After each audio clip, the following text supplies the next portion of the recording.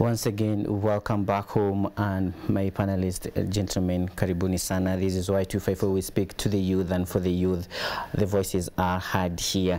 Now, for this past week, like I have mentioned, we have been subjected to all manner of comments, opinions from our leaders across board on what they feel about the BBI. And when it was being launched at the Bomas of Kenya, we had misgivings, all the gray areas that were highlighted by our politician, and that is where I want us to begin right from, because we had a meeting in Naivasha where a good number of them, they feel like now we are on board, and of course we still have people who feel like, yeah, we need further amendments to the said report. I want us to begin from the launch. I'll begin with you now, Dean. How did you feel in regards to what was said about the report, having maybe partly read by yourself? I believe if you're to look at the launch, that particular day, everyone was busy talking about unity, how the BBI is the perfect journey to where the people want to go to. But the moment the DP spoke, the Deputy President spoke, and aired his views, which were contrary, he was jeered or booed. Now, if at all we are trying to have a conversation, if at all we are trying to solve certain things that the political class think are patent right now, which I don't think they are, to be honest with you. If at all we want to solve issues, then everyone should be allowed to say whatever they feel. You know, for example, if you look at the BBI report as it is, they say it's a constitutional moment, which I don't believe. We have one of the best constitutions in the face of this world, or this earth, sorry. You know, and the problem with our constitution is the politician who has failed. And this so-called constitutional moment they are claiming is meant to further try and Right. One of the things that we see, for example, they're talking about when one of the sweeteners for the youth, you know, they'll talk about 7 years grace period, you don't pay tax. They'll talk about a youth commission. They'll talk about the help loan. Let me go straight into those three things. First and foremost, if you talk about the 7-year grace period, you're talking about tax won't be paid that particular time. Right. Most of the young men and women who actually do business, they don't do business that are registered. No.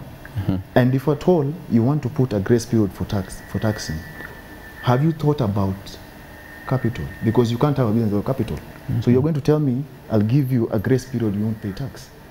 Who has said that I have the capital to start that business? That's number one.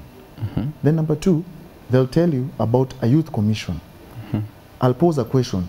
So you'll have a youth commission, 6 people nominated by the president, then they go through parliament. And then they say at least 4 should be youth. So 2 of them, God knows who. And according to Jubilee, youth is relative. Because youth in Jubilee, as we saw the other day, the president was saying during the Mashujaa Day, right, he's trying to give the young men and women opportunities. We just saw the other day in Parliament, he sent ambassadorial nominees, 5 people above 60 years old, and the youngest was 49. And now we are being told that they are here to take care of the youth. You know. No. I want you to hold on that thought. We will be dwelling deeper into that, because we have different feelings in regards to this, and of course we will be looking into what really happened. Then we highlight a few things that were mentioned.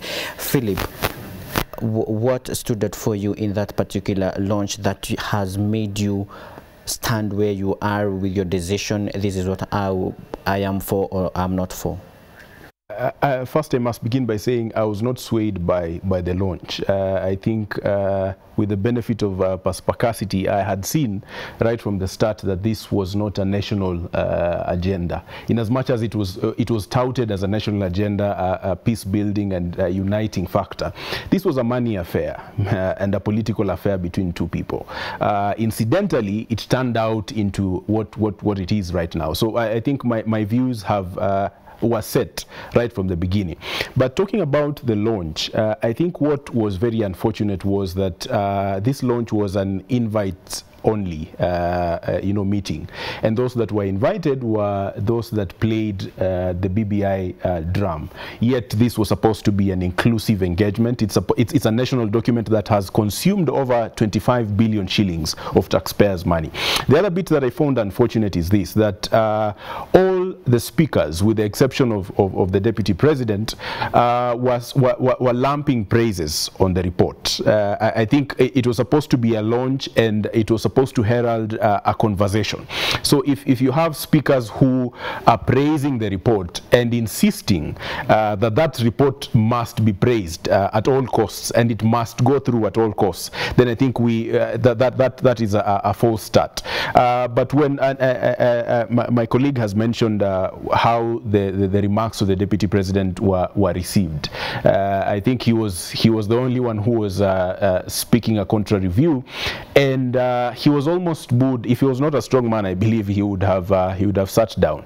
But he stood his ground and spoke, and I think he spoke the voice of many Kenyans who have questions on this BBI issue. And the way we have taken contrary opinion on the BBI aspect and the referendum is not something that we should continue doing as a nation, because if we want to give to ourselves a constitution that is holistic and one that is inclusive, then we must listen even to the contrary voice.